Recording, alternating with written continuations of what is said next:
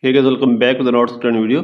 Guys, in this video, we will discuss how can you download or play Fortnite game in your iOS gadget.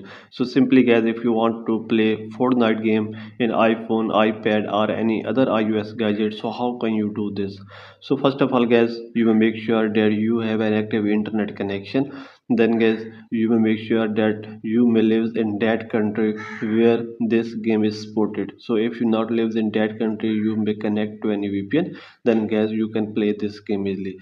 So first of all guys, you may open any browser. So I am opening a Safari browser, and in search bar you may write here how to get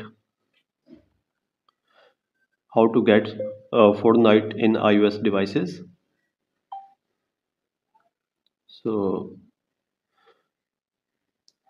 here guys, you may select this link Fortnite. So you may click here how to play Fortnite on mobile devices. So you may open this and you may wait for some second. So this interface will be open. Here you will see the option of Xbox Cloud Gaming. So you may select that one. So guys, here is the option of play now. Click here.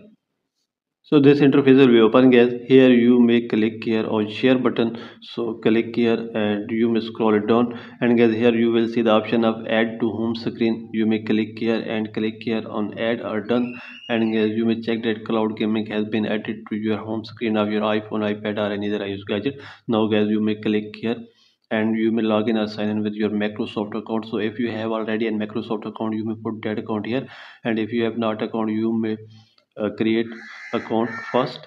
Then guys you may scroll it down, and here is the option of most popular on cloud, and here is the first game Fortnite. You may select that one.